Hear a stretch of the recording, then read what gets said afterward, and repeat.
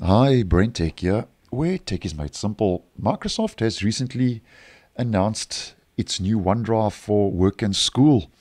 So if you are using OneDrive with a work and school account, then you may find this video useful.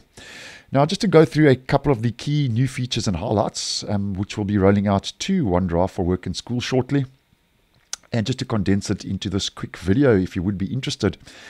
Now, as we can see, OneDrive gets a new homepage with Microsoft saying if you need to find and work with any number of Office documents, PDFs, loops, lists, meeting recordings, videos, and other files, the new OneDrive Home will basically reduce the time to find your different files and folders and so on.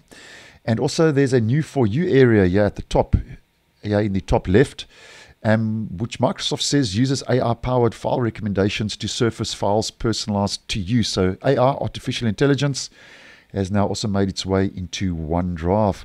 The next shows us a new all shared files in one view, where you can see all the files that have been shared with you in one place.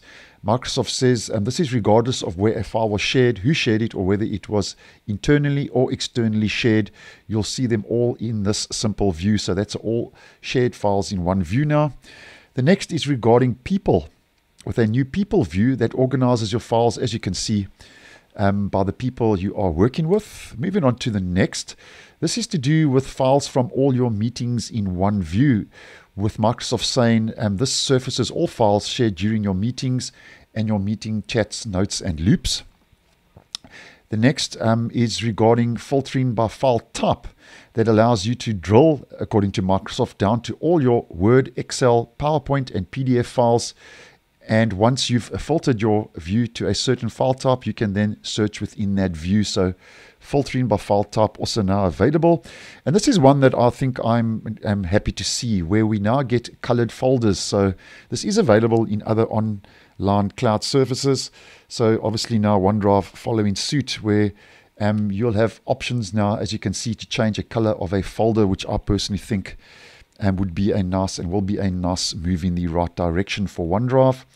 And then you also get favorites and file shortcuts, where you can easily favorite files, Microsoft says, in OneDrive using the familiar Start tap experience found in Microsoft 365 apps. So obviously they're trying to unify favorites and file shortcuts across their different services and apps.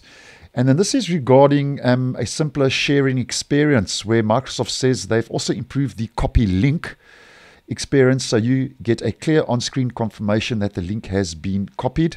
And then the last one for the purpose of this video, OneDrive is now also available in Teams, with Microsoft saying the Files app in Teams will let you easily discover your recent and shared files, whether they are from your chats, channels, or meetings. And that was just a couple of the new features and improvements that Microsoft is rolling out and will be rolling out shortly for OneDrive if you are using OneDrive with a work and school account. So thanks for watching, and I will see you in the next one.